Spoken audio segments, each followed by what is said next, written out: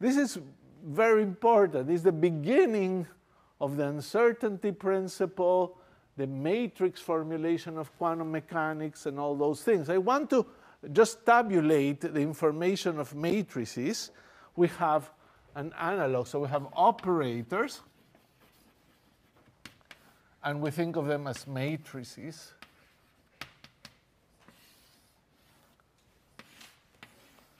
Then in addition to operators, we have wave functions.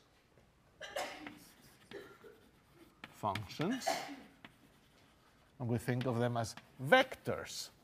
The operators act on wave functions or functions, and matrices act on vectors. We have eigenstates sometimes, eigenstates, and eigenvectors.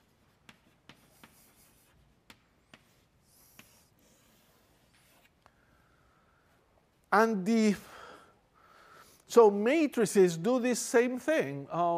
They don't necessarily commute. There are very many examples of that. I might as well give you a little example that is famous in the theory of spin 1/2. There's the Pauli matrices. Sigma 1 is equal to 1, 1, 0, 0. Sigma 2 is 0 minus I, 0. And sigma 3 is 1 minus 1, 0, 0. And a preview of things to come, the spin operator is actually h bar over 2 sigma. If you think of sigmas having 3 components. That's where it is. Spins will be like that. We won't have to deal with spins this semester, but there it is. That's spin 1/2. Somehow these matrices encode spin 1/2. And you can do simple things like sigma 1 times sigma 2. 0, 1, 1, 0 times 0 minus I, 0. Let's see if I can get this right. I, 0, 0 minus I. And you can do sigma 2, sigma 1. 0 minus I, 0, 0, 1, 1, 0 equals minus I, 0, 0, I. So I can go ahead here.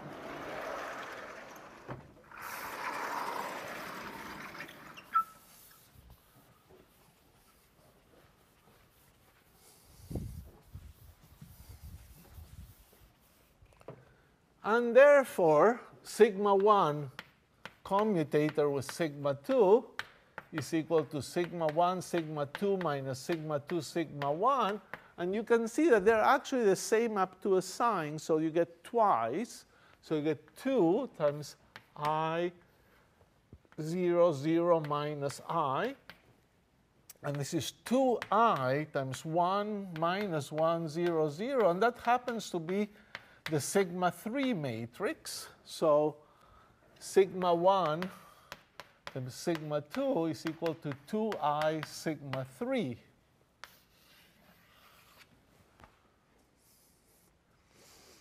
These matrices talk to each other. And you would say, OK, these matrices commute to give you this matrix. This thing commute to give you a number. So that surely it's a lot easier. You couldn't be more wrong. This is complicated, extraordinarily complicated to understand what this means. This is very easy. This is 2 by 2 matrices that you check. In fact, you can write matrices for X and P. This correspondence is not just an analogy. It's a concrete fact. You will learn, not too much in this course, but in 805, how to write matrices for any operator.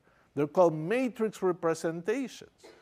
And therefore, you could ask, how does the matrix for X look? How does the matrix for P look? And the problem is these matrices have to be infinite dimensional. It's impossible to find two matrices whose commutator gives you a number. Something you can prove in math. It's actually not difficult. You could all prove it after thinking a little bit. There's no two matrices that commute to give you a number. On the other hand, very easy to have matrices that commute to give you another matrix. So this is very strange and profound and interesting. And this is much simpler. Spin 1/2 is much simpler. That's why people do quantum computation. They're working with matrices and simple stuff, and they go very far. This is very difficult. X and P is really complicated. But that's okay. The purpose of this course is getting familiar with those things. So I want to now generalize this a little bit more to just give you the complete Schrödinger equation in 3 dimensions. So how do we work in 3 dimensions? 3-dimensional physics. You know, there's 2 ways of teaching 804. Is to just do everything in 1 dimension, and then one day, 2/3 of the way of the course, say, well, you know, we live in 3 dimensions, and we're going to add these things. But I don't want to do that. I want to, from the beginning, show you the 3-dimensional thing and have you play with 3-dimensional things and with 1-dimensional things so that you don't get focused on just 1 dimension.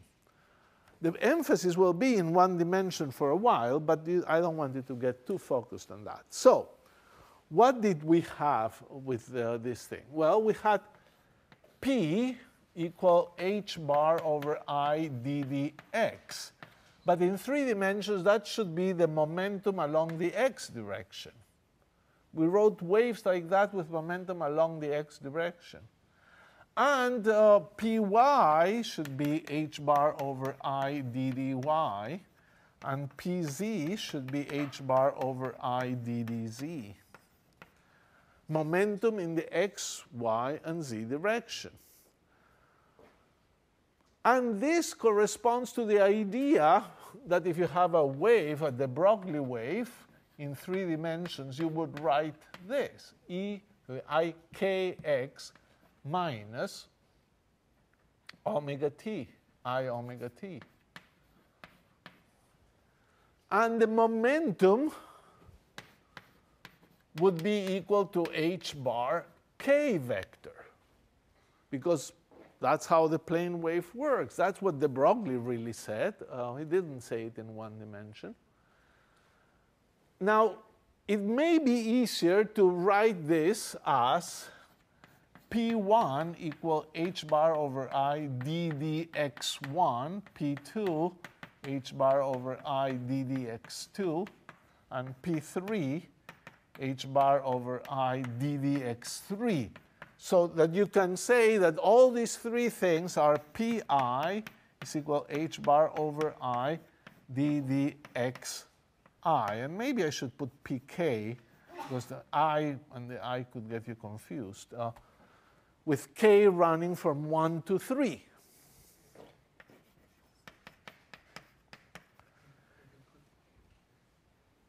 So that's the momentum. There are 3 momenta. There are 3 coordinates. In vector notation, the momentum operator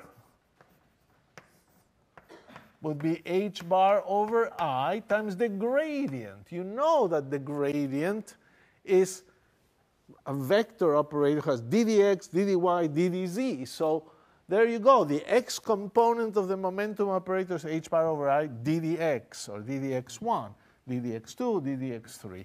So this is the momentum operator.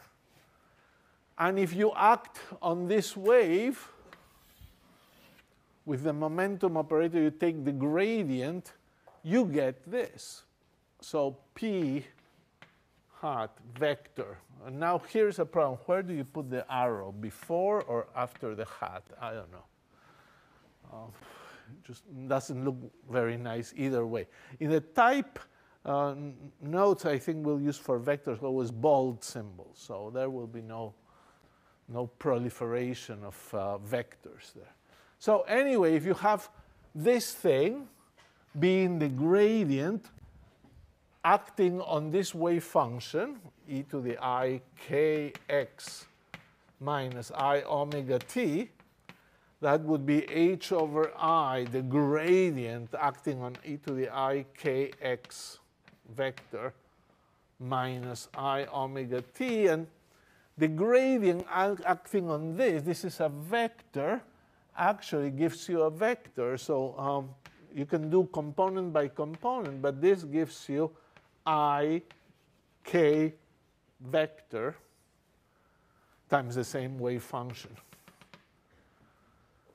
So you get hk, which is the vector momentum times the wave function.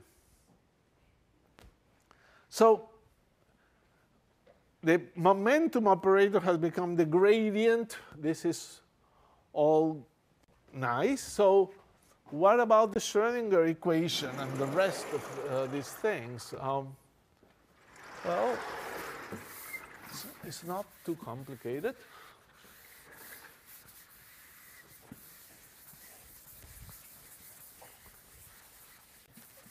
So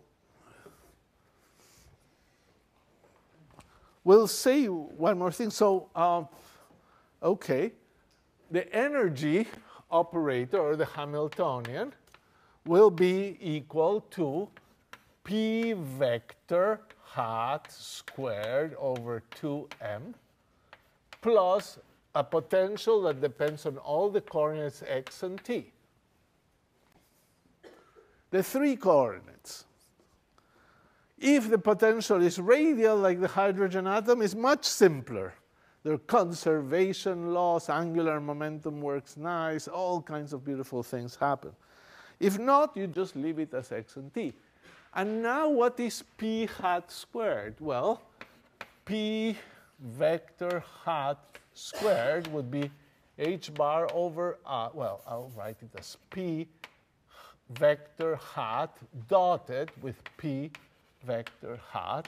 And this is h over I gradient dotted with h over I gradient, which is minus h squared Laplacian. So your Schrödinger equation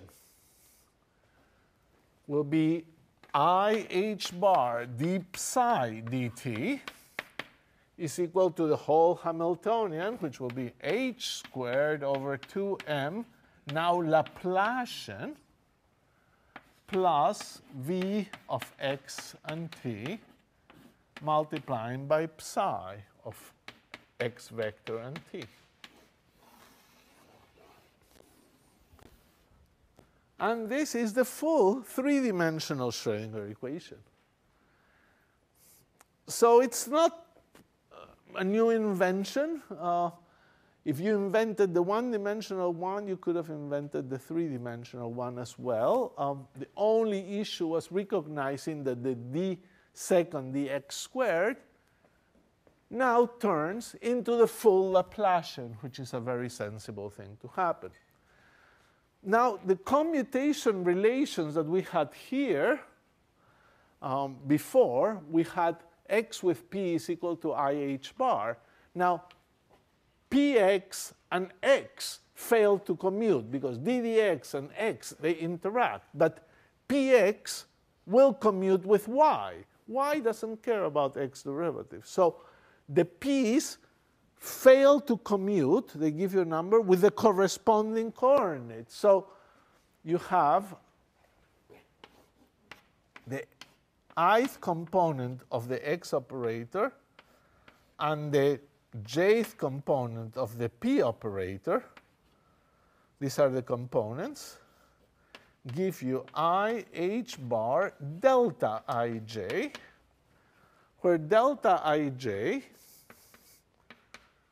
is a symbol that gives you 1 if I is equal to j, and gives you 0 if I is different from j. So here you go, x and px is 1 and 1, delta 1, 1 is 1, so you get IH bar. But if you had x with py or p2, you would have delta 1, 2, and that's 0 because the two indices are not the same. So this is a neat way of writing 9 equations, because in principle I should give you the commutator of x with px and py and pc, y with px, py, pc, and z with px, py, pc. You've seen that in fact x just talks to px, y talks to py, z talks to pz. So that's it for the Schrödinger equation. Our goal is going to be to understand this equation. So our next step is to try to figure out the interpretation of this psi. We've done very nicely by following these things. We had at the Broglie wave, we found an equation, we invented a free Schrödinger equation, we invented an interacting Schrödinger equation, but we still don't know what the wave function means.